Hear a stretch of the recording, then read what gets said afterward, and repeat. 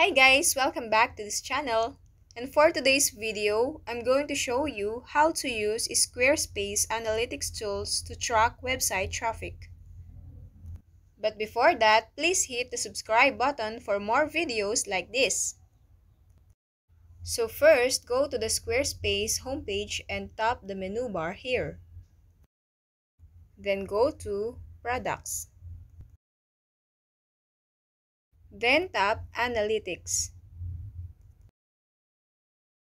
Here you will learn where your website traffic is coming from, what your visitors are looking for, and how they're interacting with your content or products. In the traffic overview, you can view how your site visits, unique visitors, and page views trend over time.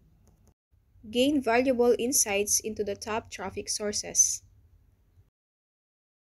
In the traffic sources, you can learn where your site visits and sales are coming from and analyze which channels are most effective. Dig into specific referral links to see which press articles and posts lead to the most traffic or sales. And that's it. I hope you liked the video. Thank you for watching.